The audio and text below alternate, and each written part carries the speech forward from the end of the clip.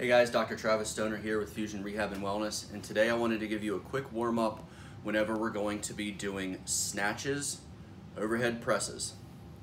It's really important when you're getting these motions down to be able to achieve full shoulder extension coming back. And while we do a really good job of warming up the muscles with like our Michael Phelps, we really want to be able to stretch that capsule. And the use of bands can really help with that. So I want to go through 3 real quick warm-up exercises to do with bands to add to your routine anytime we're doing a warm-up for snatches or overhead squats. The first one we're going to be doing, band just around the rig like this. You're going to bring your arm up and through and around so that you end up grasping it just like that. What you're then going to do is get into a good stride stance, keep that elbow straight, and you're going to be moving from internal rotation into external rotation while getting a good pull through that posterior chain and that posterior shoulder capsule.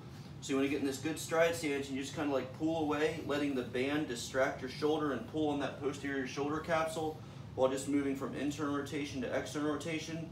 You can really explore those corners coming down and to the right, down and to the left. Get a quick warm up like that, and then all you're going to do is then just switch hands. Get a good stretch there, internal, external rotation. Pull it through, internal, external rotation. Getting some good movement through there. You want to hold those positions for at least 30 seconds, up to 2 minutes. Next, you want to work on getting your inferior capsule as well as your triceps and your lats a little bit. So what you're going to do, take a band anchor to the bottom of the rig. I'm just going to be holding on to the handle.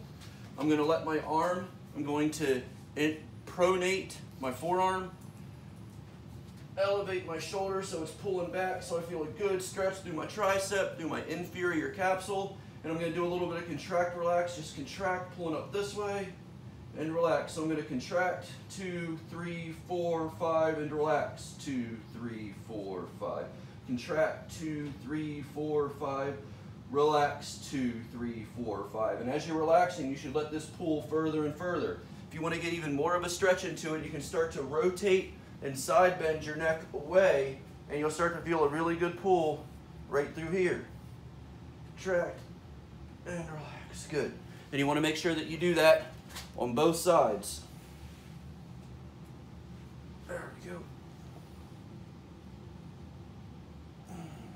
Get some neck into it. Good. Good. 5-second hold.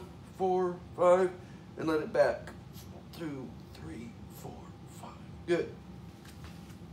And then the last thing you want to do is get a really good anterior shoulder stretch. So I'm going to stick with this band here. I'm going to be holding it, and I'm going to allow it to just open up through my pecs and through the anterior part of my shoulder capsule. So I'm holding here, and I'm just going to be rotating. I'm going to be closing my hips down and letting my hands stay still while holding on to the band. So there it is, 2, 3, 4, 5, and relax. And pull again, 2, 3, 4, 5, and relax. Really trying to open up that front part of the shoulder capsule. You want to make sure you do that on both sides. And I'm just shrinking up my number of reps for the video.